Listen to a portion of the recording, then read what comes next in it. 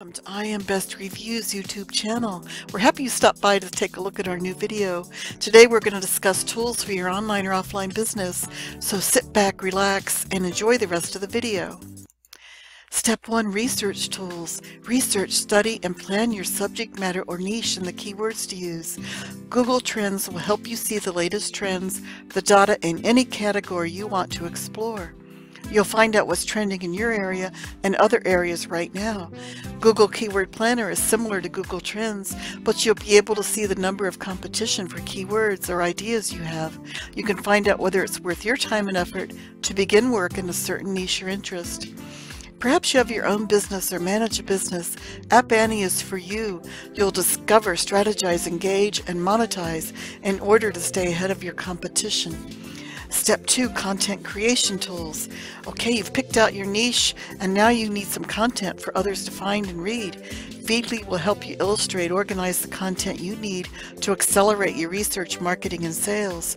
Semrush will assess your whole website's content. You can check out the statistics on the content you publish. Yoast is a great plugin for WordPress that I love.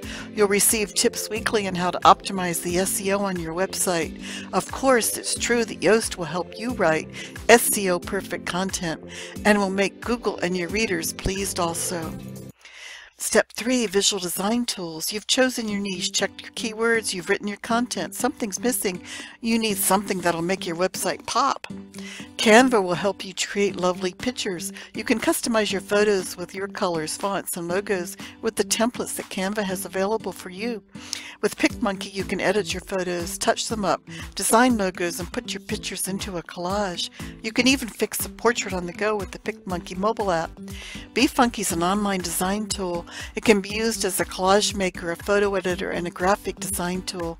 The BeFunky website has training videos for you to learn how to use its tools with ideas so you can create your own designs and edit your photos like a professional.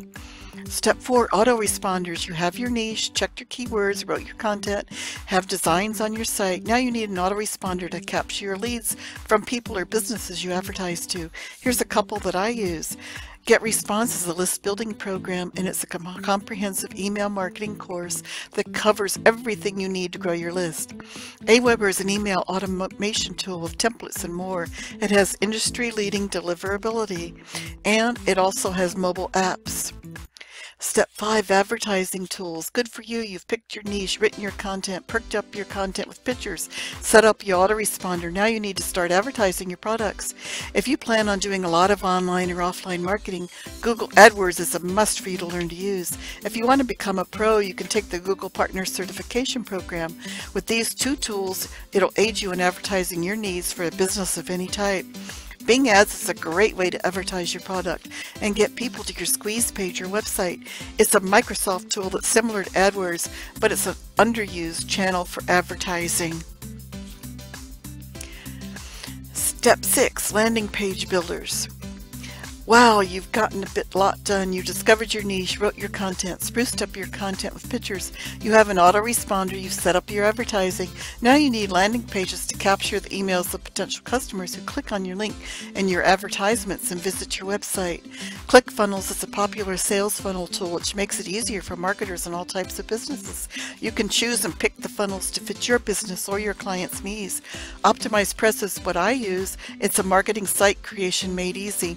It's a way to create high-converting landing pages, sales pages, and membership portals.